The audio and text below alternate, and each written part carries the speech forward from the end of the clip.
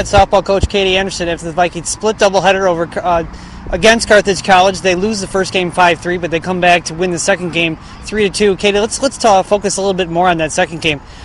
Just a no-quit attitude once again with the ladies, and this is now their fourth conference win already. Talk about what just they're doing at this point in the season. Well, I mean, there's nothing that's done on that field that's not a team effort this year, and either we win together as a team or we lose together as a team, and that's kind of how it's been. So they are, I think we talked about this last time, they're starting to believe in themselves a little bit more and believe in their efforts and believe what their efforts can accomplish when it comes to success on the softball field.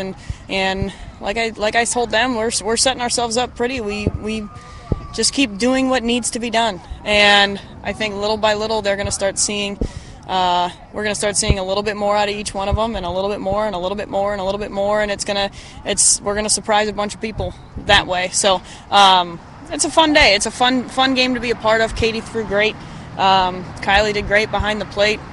Bats started to heat up. Unfortunately today it just took a little while, so we had to wait most of that first game until they didn't heat up until the seventh inning. But good thing they came back that second game, did what needed to be done, held them off, and that's a really good hitting team. That's a good solid ball club, and we did what we needed to do to get the job done. So I was proud of them today. Yeah, talk about that last inning. I mean, they come back and get that run after the tie game to go up 3-2, and then they come back with those two quick outs, and then things kind of were a little shaky there. Carthage gets a couple of runners on base, but the poise of the girls just stays right there. And just talking about what they were able to do in that situation.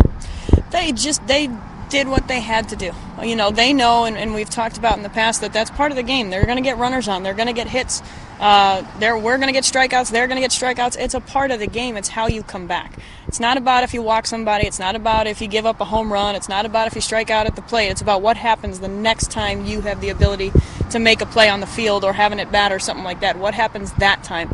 And they're starting to come back better. Their failure recovery is getting a little bit better, which is fantastic to see. And there have been games that we've played this year where something happens, there's an error or a walk or something like that, and it looks like you can tell by their faces that the world's over. Yeah. And I haven't seen that look in a little while, which is a good thing, and that means that they're believing in themselves, they're believing in coming back from things like that and realizing that that's a part of the game, and you have to be able to cut off innings like that, and that's exactly what they did. They didn't let runners on base phase them even a little bit. They just did the job that they needed to do.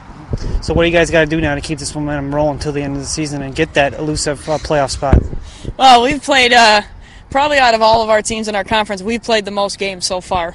We've gotten a majority of our schedule done. We only have two doubleheaders left, one against Milliken and one against North Central. So we have a week until we play again, so we're going to take a couple days off here and heal up some bumps and bruises that we have, try to come back a little bit in better physical shape for practice on Wednesday, and I think they need to keep having fun. It's a game. You never know what's going to happen. You never know who's going to end up where. So at the end of the day, as long as you had fun while you did it, that's success.